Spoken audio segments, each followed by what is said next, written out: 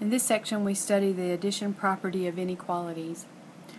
For equalities, the addition property says that when you have two things that are equal, if you add the same thing to both sides, you still have an equal statement. Okay? So for inequalities, when you have one side that's less than the other side, and you add the same thing to both sides, then you still have a true statement. This side is still less than the other side. And the same thing is true for subtraction. If you have one side that's less than the other side, and you subtract the same thing from both sides, then you still have a true statement. This side is still less than this side. Okay.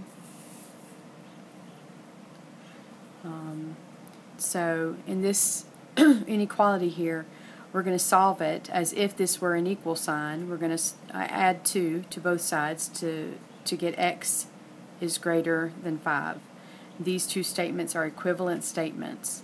And so if we were to graph this on a number line, at the number 5, we would draw an open dot because there's no equal sign involved here. And all the things that are greater than 5 are on this side of 5. So we would draw our arrow going to the right. Okay, here's another example. We have 3x minus 2 times the quantity x minus 4 is less than 5. So we're going to simplify this by multiplying through. We're going to distribute the negative 2 through these parentheses. Negative 2 times x is negative 2x, and negative 2 times negative 4 is positive 8. So then we have 3x minus 2x plus 8 is less than 5. And we're going to simplify this side. 3x's minus 2x's is 1x, plus 8 is less than 5. Now I'm going to subtract 8 from each side to make this cancel so that I have x left over here. 5 minus 8 on the right side is negative 3. So we have x is less than negative 3. So this is our critical point at negative 3 on the number line. We're going to draw an open dot because there's no equal sign involved. So we've got our open circle. And all the things that are less than negative 3 would be found to the left. Alright, here's one more. We have 3 is greater than or equal to 4x minus 3x plus 3. We're going to start by simplifying the right side. 4x's minus 3x's is 1x plus 3.